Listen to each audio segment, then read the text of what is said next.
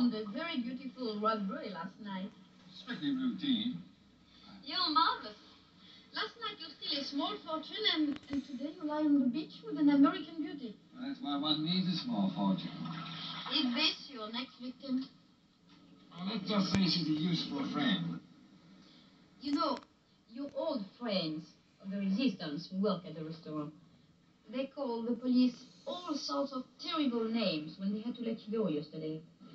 Would it be bad manners to ask who tipped off the police at the flower market? Oh, they never say anything to the flicks, you know that. Somebody did. But still, they would be very happy if you were caught during your next job. Well, it's nice to know I have friends. Perhaps it would be better if you were caught. Any particular reason?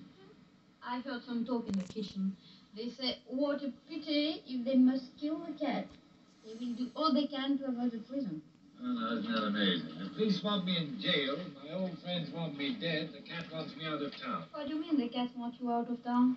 He sent me a message this morning. It seems the sky is about to fall in on me.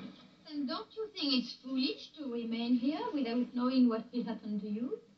But if you were in South America with me, you will know exactly what will happen. You make it sound dangerous either way. It would be so much nicer to be killed by love, no? Pardon me while I get the water out of my ear. John, you know what sort of men they are at Bethany. Another robbery and they will do something to you. Well, I better get back. But what has she got more than me, except money? And you are getting plenty of that. Danielle, you are just a girl. She is a woman. Why do you want to buy an old car if you can get a new one cheaper? It will run better and last longer. Looks like my old car just drove off. No, it hasn't. It's just turned amphibious. Oh, I thought I'd come out and see what the big attraction was. yeah. And possibly even make an introduction. Oh, you didn't tell me your name. Danielle Foussard. Miss Foussard, Miss Stevens. How do you do, Miss Foussard? Mr. Burns has told me so little about you. Well, we only met a couple of minutes ago. That's right, only a few minutes ago. Only a few minutes ago. And you talked like old friends. Ah, well, that's warm, friendly France for you. I was asking about renting some water skis. Would you like me to teach you how to water ski? Thank you, but I was women's champion at Sarasota, Florida last season. It was just an idea. Are you sure you were talking about water skis?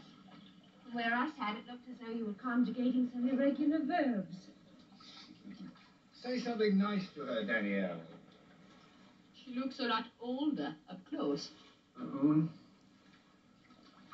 To a mere child, anything over 20 might seem old. A child? Shall we stand in shallower water and discuss that?